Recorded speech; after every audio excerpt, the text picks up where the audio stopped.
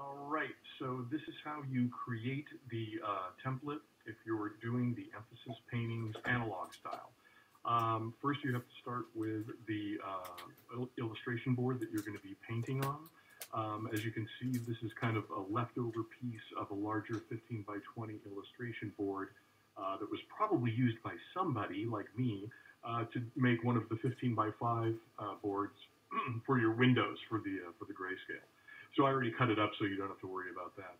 But basically, you're going to cut off a 5 by 15 piece, so you don't need that anymore.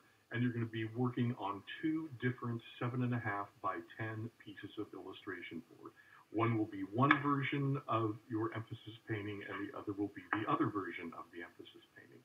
In order to do this, what you need to do is have all four of your, oops, let me turn that upside down. You need to have all four of your analog figure ground, emphasis, ambiguity, ambiguity, hierarchy, grouping, and continuity. You need to have each of those four. Okay, and I'm going to start off with the hierarchy because, frankly, the simplest one to do. And this is what you need to do. So you're going to have all four of these. These are just printouts, but you're going to have the actual analog version that you've made for me using Sharpies. So here's the original. Let me move the boards out of the way. And you're going to do a graphite transfer. Here is how you do it. You take your tracing paper, which is in your kit, and you'll take out 4 sheets of it, and you just put the tracing paper over your design, your original figure ground hierarchy, and then just take Sharpie, and you don't even have to do this precisely, okay? Like you don't need to use a ruler like I wanted you to do for the final. So I'm just going to draw. I'm just going to trace the outline of all the shapes here. Okay. With the Sharpie.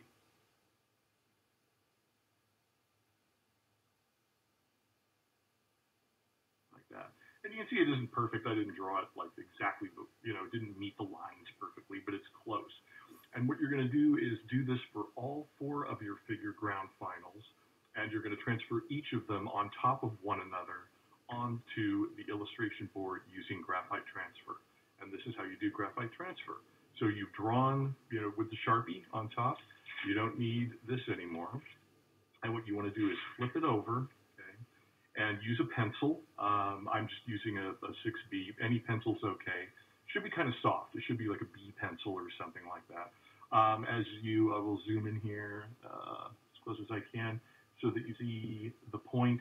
I don't know what you guys do in your drawing class, but I usually take a knife. Usually it is my utility knife, and I will whittle down the lead until it's really, really big like this. This enables me to, do nice thick drawings like this. And again, I don't know what you do for your drawing class, but normally they make me, use it for various types of, you can draw with your thumb, you're doing things like this. But all you need to do is cover up the part, okay, of the drawing. And I'll put this under white so you can see more clearly. Okay. You don't need to put graphite all over the entire back of the tracing paper. You just need to put it on the part where the lines are. That's all you need to do.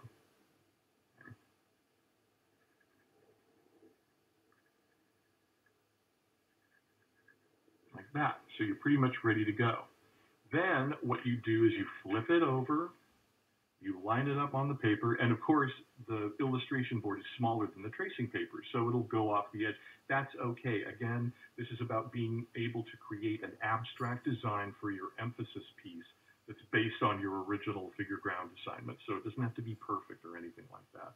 What you do want to do is use your artist tape here, this stuff, just to tape down the lightly. Tape down the tracing paper just so it doesn't move when you're doing the transfer. So I'm just taping it down, okay,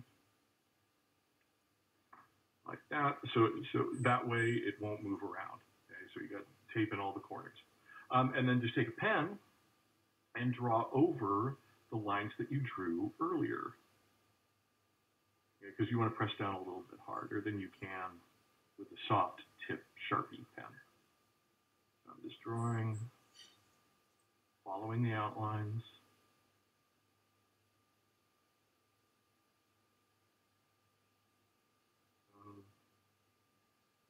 And then just remove it. And ta-da, there you see. You have your design in a graphite transfer. Then you just do that with each of the four to save you time. I prepped everything so I can do it quickly. But here we go.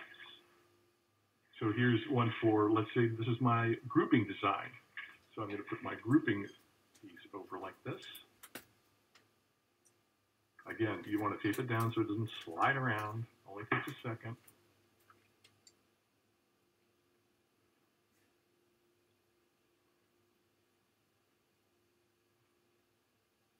Yeah, I already prepped these by tracing the shapes. And you'll notice I'm not obviously tracing every single shape. You guys are doing this analog. It would be insane to, do every single shape and have you, do all of, these different shapes. It's crazy. I will make, the digital people have to do that because frankly, if you're working digitally, you can do it really, really fast. So you will still get not exactly the same, but you will still get similar results. You'll still have a great template to work with.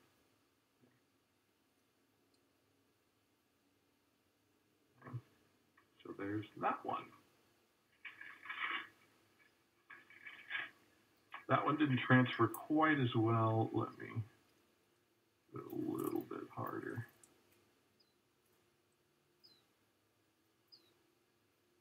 Make sure I press down hard enough there. That's a little bit better.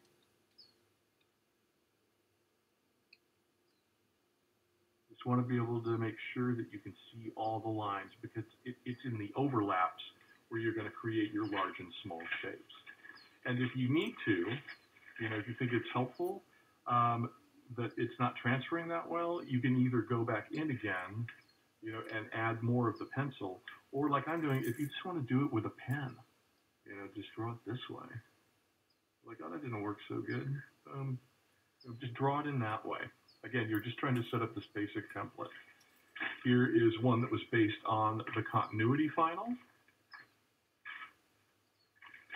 And because I'm like, now that one didn't quite transfer so well, I just want to redo some of it here.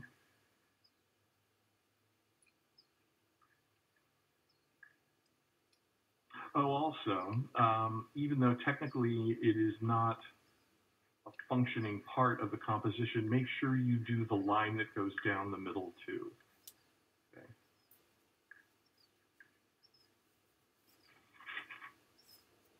And transfer that. You can see this one goes off the edge a little bit, but that's all right.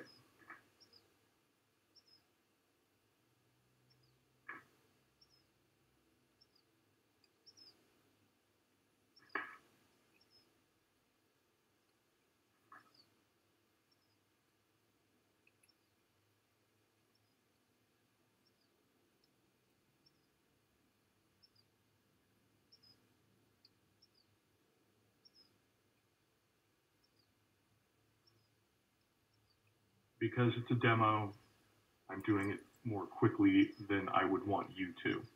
Go a little slower, take your time, but it should still be pretty effective.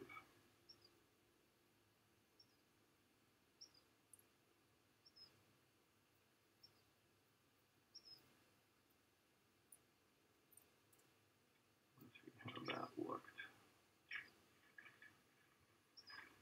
There, that's better. And then the last one was ambiguity. Okay, so I've got my ambiguity one here. Again, I'm just going to give it a little extra. It's nice solid lines. And again, you don't have to do it over the entire piece of tracing paper, just where the outlines of the original figure ground assignments were, like that. Let's see. And you can change it if you want. I'm like, which way would look best? They're both pretty similar. I'm going to go with this one. Okay, tape it down, and then we're all done. So it's a pretty quick process. The painting, of course, is the difficult part because you have to make decisions about where your small shapes of emphasis will be. whether they are dark on a light ground or light on a dark ground, and how to handle that ground and how to make all the values really, really similar. That's the hard part, but this is pretty easy. This doesn't take too long.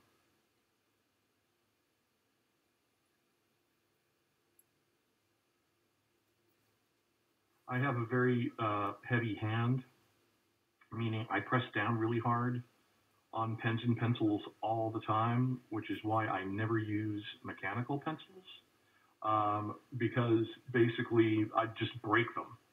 So some of you might have a lighter hand, and you might need to press down a little harder to get the transfer to be effective.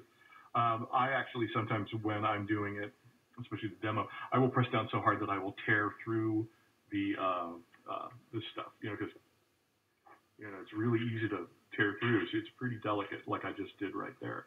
But so what? It's like it doesn't matter. You can just draw it, like I said, with a pen. If you filling in the gap. There. So now you've got this really crazy. I'm going to fill in some gaps up here. Take these things off the edge. Just to make it nice and clean. Take that one off the edge. And now I'm done. And now what happens is I have a wonderful, complex design. Now, you're going to need to do this for both. Okay, you need to do this twice. So they need to be the same exact composition. So everything I just did, you're going to do it again on the second board.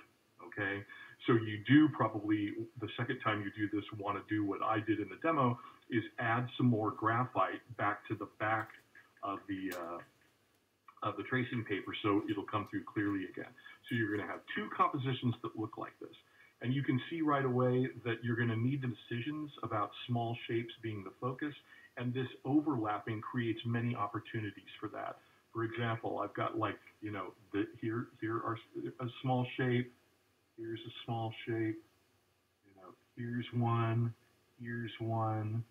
here, yeah, you have many small shapes to choose from.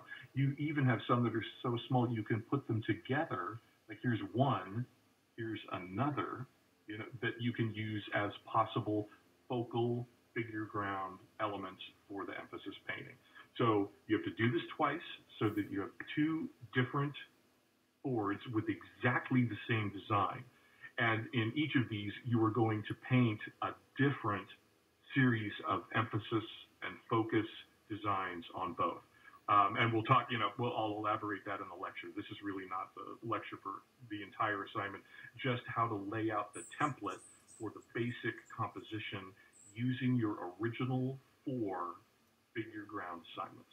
I think that should be pretty clear. So see, pretty simple, very straightforward, doesn't take long. Obviously, like I said, the painting takes long. That's the part that's going to take you a little bit longer.